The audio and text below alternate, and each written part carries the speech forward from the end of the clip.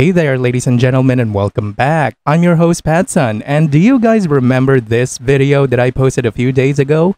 Well, good news! OP just posted the final update, so we will be featuring that for today. And as per usual, if you already listened to the original video, you can go ahead and skip to the timestamp on your screen right now, and if you haven't listened to it, don't worry, I will still be featuring the entire story on this video.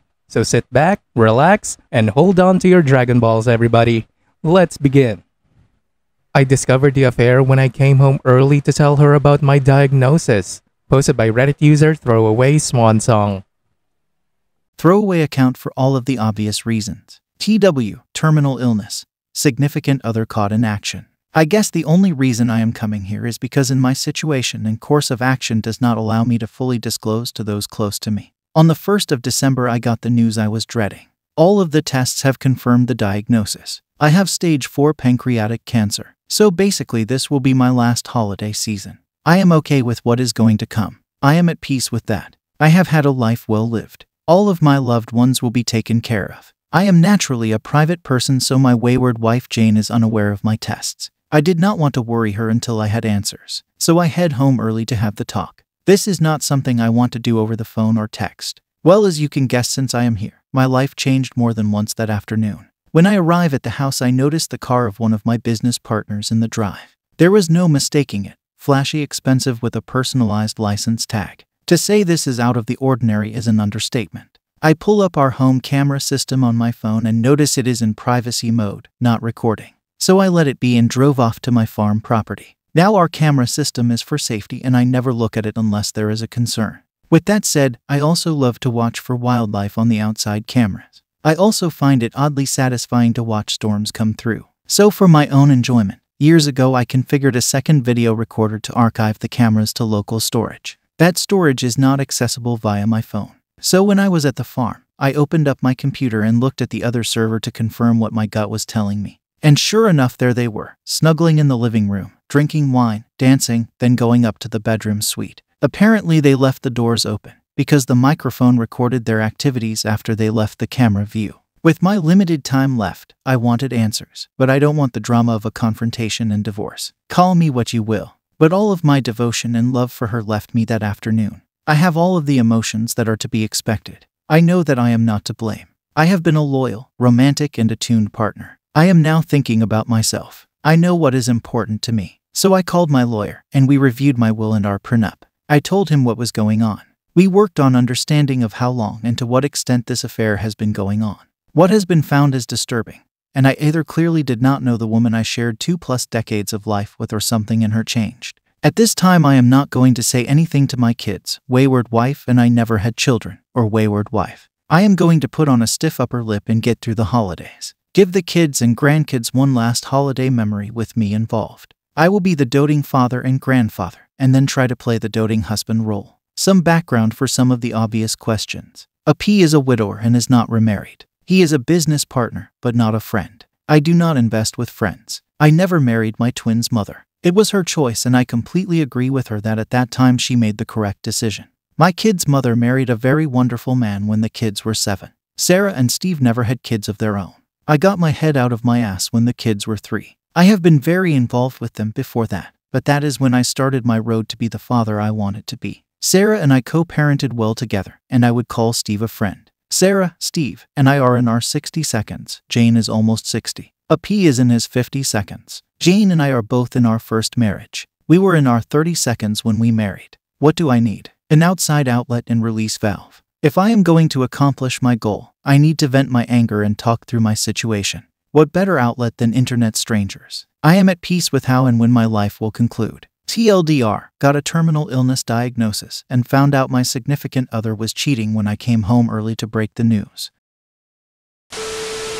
Update 1. First, I want to thank you all for all your support. It really has helped. I have read all of your comments and it has given me a lot to think about. I am going to give some general information to help clarify my situation. Sarah and I were very young when we had the twins. They were a surprise but always wanted. So the twins are in their 40 seconds and the grandkids are all teens and older. Christmas is a week-long affair every year. We spend Christmas through New Year on the farm. We go cut down a tree after everyone arrives. We decorate, cook, play, and celebrate as a family. Sarah and Steve have been a part of this tradition since I bought the farm. I remained steadfast in not telling anyone until after the new year. If I told Sarah, she would not be able to keep it in. I don't want to place Steve in a position to lie to his wife. I want the kids and grandkids to enjoy the week. We will have plenty of time to cry and prepare in a few weeks. Jane's presence this week will just be a small detail in the long run. Really, I don't care about her anywhere near the rest of the family. The finances are very interesting. Jane and I met and were married after we both were very established in our job and wealth. She had a good job with a great pension. She also had 2 inheritances that were in a trust. We agreed early on that we were both comfortable, and we would not disclose to each other our entire worth, by her insistence. We also have a prenup where any property or trust that predate the marriage and any income from those resources are not considered marital property. Again on her insistence. Now I have provided both properties, housing with utilities. I purchase the travel, food, and fuel. Basically, I support her 100%. Her income and wealth is spent by her on herself. She purchased her car, clothes, personal travel, and cosmetic surgery. She is a very beautiful woman on the outside but has shown she is very ugly inside. A few days after I got my diagnosis, I announced my retirement from the non-profit. Now knowing what I know, I noticed Jane was a bit uncomfortable. I can guess why. I will be around more often. So tomorrow is my last day of work. Now I will be focusing on spending time with the family. I gave the camera server info to my lawyer and gave him access from his office. So I don't know if they had activities again, but I would assume yes. Again, I don't care at this point. I know who I am and what is my worth, and a P is a big step down.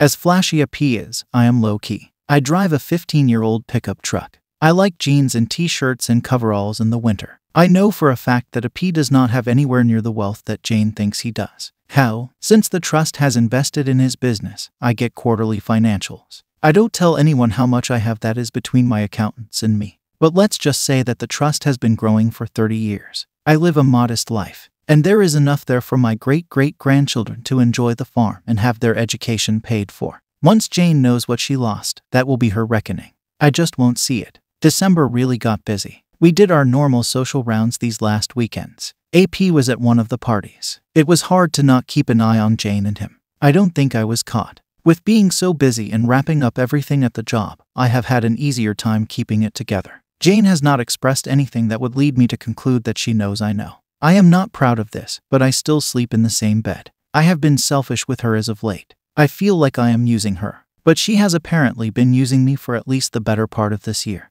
I am not as honorable as many of you have made me out to be. I hate this small amount of deceit. So don't worry about Jane getting everything, because she will not. The trust is in great hands. I have detailed instructions on how it is to be managed. Thanks to the comments, I have made plans in case my health turns for the worse sooner than I want, or if I pass unexpectedly. I have also made plans to have in-home care when it is needed. Jane will not be my caregiver. If I become incapacitated, the lawyer will tell Sarah, Steve, and the kids. Jane will be blocked from me. All important papers, valuables, and whatnots have been moved to a safe location. Finally, I have also started letters to each family member and Jane.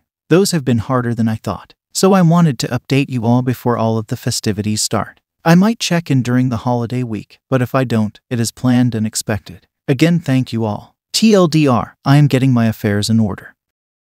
Final update. Mission accomplished. We had a great drama-free holiday week. I have made it to 2023. I apologize to anyone in advance. I find humor about my condition helps me. I am finding I am being a bit selfish currently. All of the participants dispersed yesterday afternoon. I only have a few updates because I am not going to talk about my week with my family. That is for me to cherish. Observations about wayward wife and this week. I honestly think this is the first time she stepped out. Being with all of us this whole week seems to take a toll on her. It is funny how when you know something, a person's actions make more sense. She was secretive about her phone. She stepped out of our family gathering to get some air quite a few times. The best was when she needed to run into town and one of the grandkids wanted to go to town also. The gymnastics she did to not take the grandkid. I have to admit that I kinda played with it by asking why not. So the affair is continuing. With me now retired and she is asking me about my plans for the day or week. So I go ahead and tell her, and then ask her what her plans are. Later this week, I will suggest we meet up for lunch due to me being in the same area as her on our plans. Just to F with her. I guess it was true someone said on another post. Unpredictability is the cheater's worst enemy. This morning I met with my lawyer. I had made decisions and asked him to draw up papers. I replaced my temporary will with my new permanent will. That has been signed and should not have to change again. In preparation for all hell breaking loose, I had him draw up divorce papers based on the prenup and the evidence of the affair. She gets nothing but 25% of our shared assets. Think housewares and furniture. I keep all of my liquid assets, retirement funds, and items I purchased with my own wealth. Also, if I push it, she is required to pay alimony. I have signed them and have a packet created with all of our evidence of the affair. I am holding this in case I want to use it. I sold my loan to the trust. I will allow the trustees to convert it to shares in a P's company. Speaking of the trust, I have decided how I want it managed. I will drop myself to a 1% trustee. The twins will get the majority of the trusteeship. The 4 grandkids will make up the rest. All of the grandkids' proxies will be Sarah and Steve. As each turns 24, the kids' trusteeship will move from Sarah and Steve to the grandkid. If a fraction is left over, Sarah gets the extra share, vote, or value. I have planned a meeting with the kids, Sarah and Steve, for next week. I plan on telling them everything then. They have to sign documents and they will want to know why I am doing this. So when this is done, my personal value will be my liquid assets, personal property, and the money from the AP's loan. So in the worst case scenario, Jane will get very little compared to the assets and value in the trust. In the next couple of weeks, I will disperse the few personal items I want to go to the kids and grandkids. Those are already at a safe location where my lawyer has access. Some of you commented on my health. Well, if I was not clear, I am not fighting this. I am letting nature take its course, so I have no ill side effects from any treatments. I did notice this week I was more easily tired out. The family noticed also. I played it off as the old man getting older. I still have the cough. The cough is what started it all. It was my tumors in the lung that led to all of the diagnosis. I just played that as a lingering COVID cough. I expect to go downhill pretty fast once other issues pop up. But by that time everyone will know. And thank you for all of your well wishes on that aspect. I am planning to spend time with the family. A large trip with all of their different obligations would be tough. That reason is why this week was so important to me. It was the last time I could be with all of them for an extended amount of time. I am thinking of a small trip for myself. We will see. I do plan on spending a day one-on-one with each child and grandchild. That is my next goal. The letters are not done. Those are very difficult. I will let you all know how the meeting next week goes. Best to you all. TLDR, my week went as I wanted it. My affairs are in order. OP, you are such a lovely man, and there are really shitty people out there who get to live a long, pathetic, and useless life, yet we have people such as yourself that are robbed of the same. Look man, I'm really sorry about your situation, but I just wanted to let you know that you are a good man, a good father, and a good friend. A true Giga Chad. Update number 3. I discovered the affair when I came home early to tell her about my diagnosis. Trying again. Posted by Reddit user Throwaway Swan Song. I tried to post this yesterday, but it was blocked for moderator review. I am trying one more time. Another commentor suggested I move it to another subreddit. We will see. I had my lawyer, a notary, the twins, Sarah and Steve, to my farm today. The tasks I needed are done. This process has gone about as well as it could have gone. It is understandable that the family is hurt and angry. When everyone arrived and they saw my lawyer and the notary, the tension in the room was high. I asked them to just sit and listen to me, and after I finish, they are to sign the papers. After signing the documents, I will answer all questions. They all know about the trust. I explained to them it was time for me to release control of the trust to them. I explained how important the trust was in my life, why I started it, how it was outside of my marriage to Jane by mutual decision. I also left instructions on how I wanted them to direct and use the trust. We explained that the trust would be split between the twins and the grandchildren, with Sarah and Steve equal proxy votes for the grandkids until each of them reached the age of 25. Their trust in me was evident because they signed the documents and got them notarized.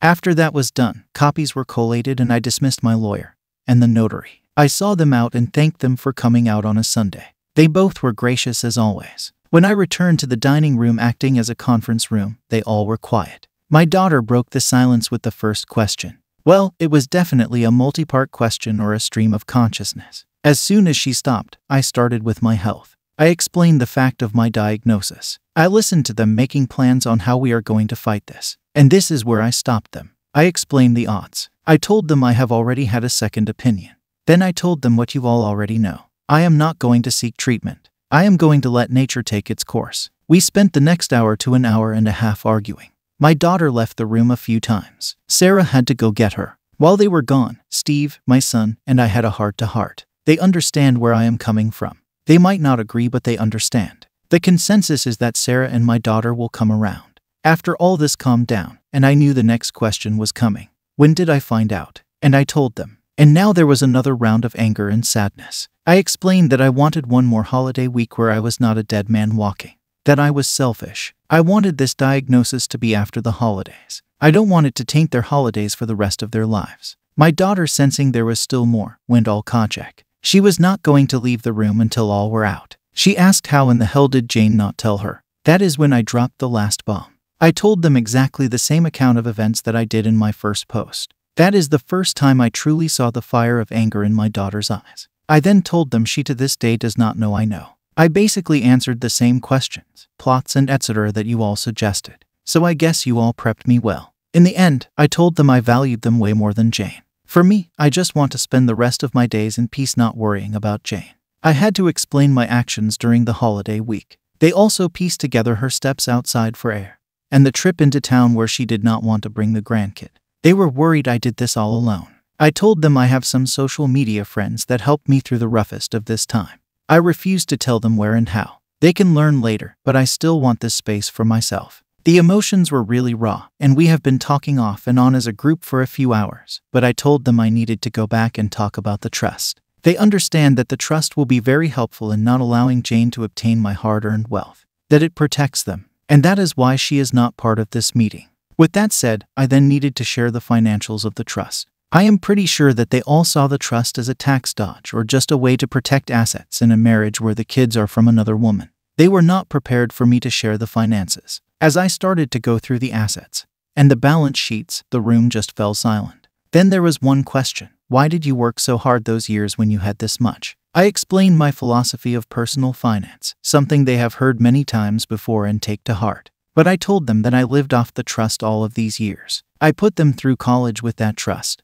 I made time in my life for them with that trust. And I was able to work for a nonprofit for basically free because of that trust. And if there is any example I want to outlive in them and their children, is to use this trust to do better for others. And not to just write a check for a charity here and there, but to work for something they believe in. In my years with this nonprofit, I have done so much more in training others and building relationships than just writing a check cannot do. I am not happy that today everyone's lives at that table changed in so many ways, good and bad, because of me. It was not the way I wanted it to happen, but it is done. They know all of it. I have begged and pleaded that they let me deal with Jane. Not to talk about the trust with anyone. We will run a status quo for now. When I get sicker, then things will change. They all have agreed. We spent the next few hours making a meal, talking, crying, laughing, and breaking into smaller groups. They all have left about an hour ago. But I expect the twins to come back. I know they will let their spouses in on what is going on. That is just the way they are. And I love my two in-laws' children very much. I knew that last night was my last quiet night. I feel a weight lifted but replaced with another weight of worry. Thank you all for reading. Your thoughts and prayers are so valuable to me. Again, tell your loved ones how you feel and give them a hug. TLDR, I told my family and got the trust transferred. It has been a rough day. Wow, OP, if you aren't the epitome of the phrase lead by example, then I don't know who is. OP, this is just a suggestion, but one thing you may think about doing is to start making recordings or just writing a journal with your thoughts that your family can come back to whenever they want. It doesn't have to be anything significant, just your daily thoughts and maybe some of your favorite stories and things that you like to share so that they have it with them when they miss you. That being said, OP, I really do appreciate that you've been sharing all of this tough shit with us. So in return, OP, come on, let's go do something fun here on Reddit. Let's go to r/furry porn. Viewer support is the best way for me to remain independent and continue bringing you these daily videos, which will always be here on my YouTube channel for you to watch absolutely free. So consider clicking that super thanks just below the video title, or you can use my PayPal in the description box down below. Thanks for listening, everyone. If you even somewhat enjoyed today's story, make sure to give this video a thumbs up, and if you really like it, make sure to subscribe to PattSun to never miss a future upload. Stay strong.